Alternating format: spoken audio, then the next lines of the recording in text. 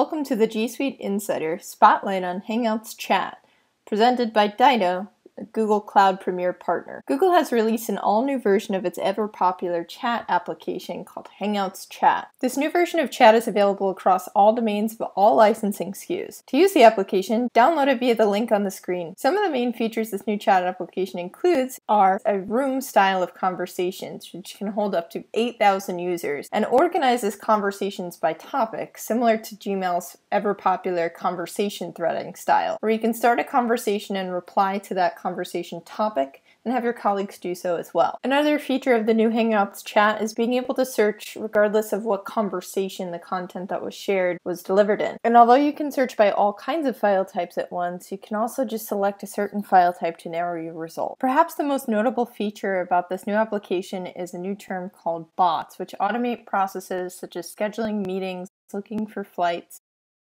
and creating polls within a room that you've created so that you can get tasks done faster. Lastly, Google's changed up its notification style so that you can call direct attention to a particular person by using something called an @mention. By typing the @ symbol in the person's name, you're able to directly call them out in a conversation so that they're notified right away, even if they've turned their notifications off for that particular room or their notification settings overall, unless they've completely turned those off. For more information on Hangouts Chat, additional G Suite or cloud services, additional training, email communications for your organization, business transformation services, enhanced technical support, security, and even more, contact Dido, the Google Premier partner, for a consultation and demo.